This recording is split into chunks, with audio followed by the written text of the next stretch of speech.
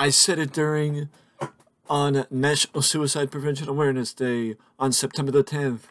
I said it when Dolph Ziggler fought The Miz, that the winner of that match would challenge whomever the Intercontinental Champion would be at that particular time, and Dolph Ziggler won the match and gets to challenge Shelton Benjamin. Forearm shiver by Benjamin. These two veterans have done more for the Intercontinental title over the last 15 years than a lot of people have done in keeping the Intercontinental title relevant and showing why this championship is still a workhorse title. Nice snap power slam by Dolph Ziggler, takes down Benjamin. Benjamin, butterfly suplex by Ziggler. These two men are also two of the best collegiate athletes ever to grace the face of WWE. In Dolph Ziggler with Kent State University and Shelton Benjamin in the University of Minnesota. Both these men are gifted athletes in that regard. Benjamin takes down Ziggler with a neckbreaker, and Ziggler rolls to the outside. Benjamin is not wasting any time. He's wanting Ziggler to get back up. Benjamin's look like Matt Hardy, but also athletically gifted is Shelton Benjamin, clearing the ropes like it's nothing, but Ziggler saw it coming, and Ziggler dove out of the way. Benjamin still landed on his feet, but ended up getting a neck snap for his troubles, as Ziggler sends Benjamin back into the ring, and the match continues.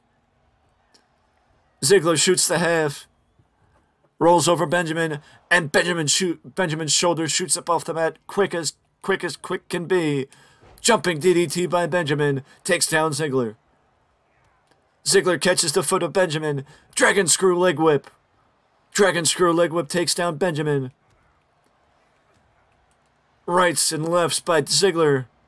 Benjamin goes sailing over the top rope, and Ziggler is standing in the ring, defiant and ready to continue. Fireman's carry position for Ziggler. Ziggler gets dropped throat first across the top rope. Nothing pretty about that one.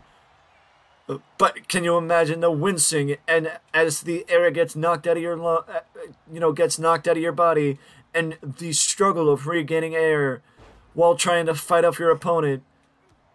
It's an effective maneuver by Benjamin as Ziggler goes back to the neck snap. Attacking the neck of Benjamin is Dolph Ziggler in this one. Benjamin gets sent in with a hammer throw. Benjamin gets sent into the turnbuckle with a hammer throw. Into the ropes. Elbow strike takes down Benjamin. Elbow strike takes down Benjamin. Ziggler with a lateral press. And a 2 count. Only a 2 for Ziggler. Benjamin gets hit with a knife edge chop. German back... Benjamin reverses Ziggler, just drops him down, and sends him to the outside with a lariat.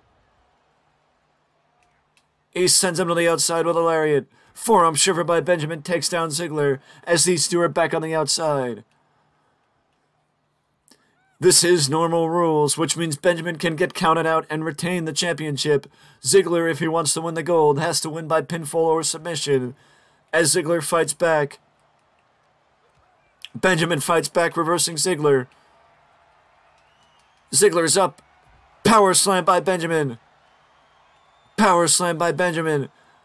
Benjamin went for a rear chinlock. Ziggler reversed it with a leg trip. Ziggler introduces Benjamin to the barricade and clangs his head off the barricade to Ziggler. Forearm shiver. These two got to get back in the ring. Wrist clutch Northern Light suplex by Benjamin takes down Ziggler.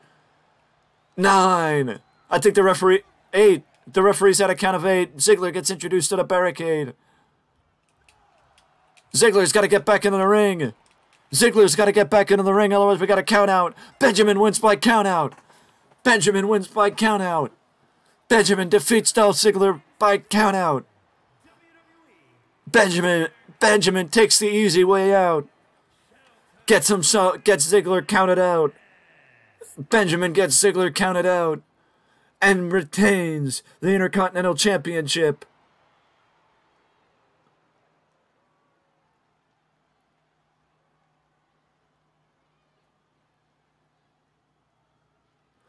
Benjamin retains the Intercontinental Championship.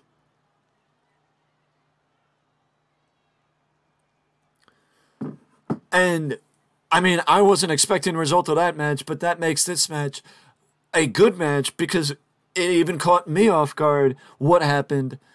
So, well, in my opinion, Benjamin is still the champion, but that means with the result of that match, maybe we'll see Ziggler and Benjamin tangle again in the not-too-distant future. With that being said, though, that is it for me, and I will see you in the next one.